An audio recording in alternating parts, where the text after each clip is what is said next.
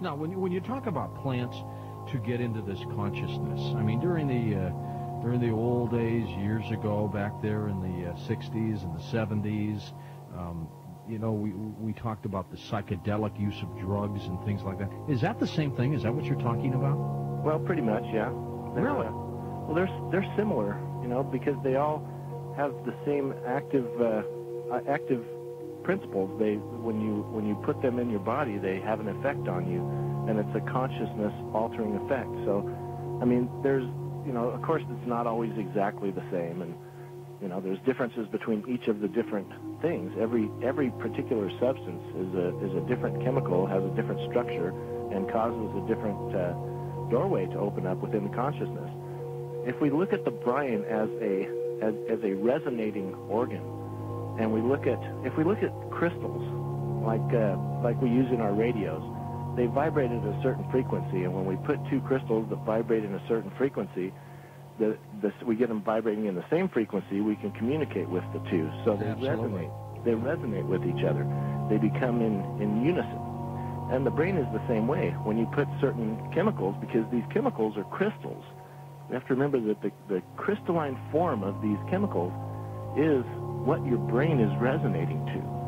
So as you tune your brain with the different chemicals, the different crystals, you resonate into different multidimensional frequencies.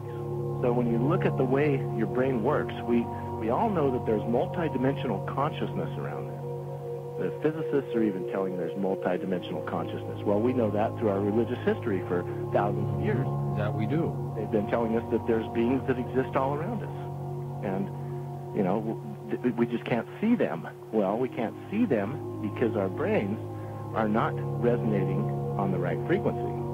Or also there's different spectrums of light, and we in these physical bodies are only privy to a certain finite spectrum of frequency of visible light. Now, where these things are is outside our normal visible spectrum. One of the things you can tell when if the police see somebody that looks suspicious, right? This guy looks suspicious. Oh yeah, and they do that quite a lot. Right. This guy may be high. Well, let's look at his eyes. We have to look at his eyes because if his pupils are dilated, then we know he might be on something. Well, what does that tell you when the pupils are dilating? When the pupils dilate, you are expanding your visible frequency of light. So you are multidimensionalizing your consciousness.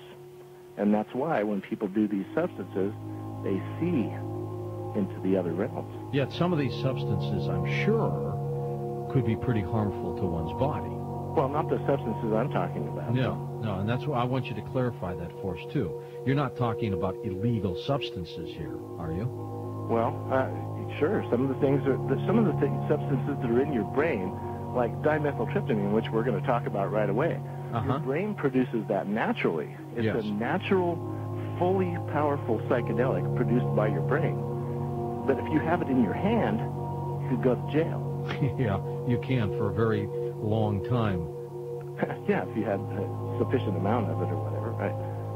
But it's very interesting that naturally induced substances, naturally metabolized substances in the brain, if you have them in your hand, are illegal.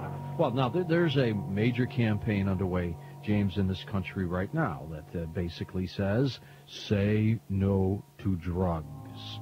How do you react to something like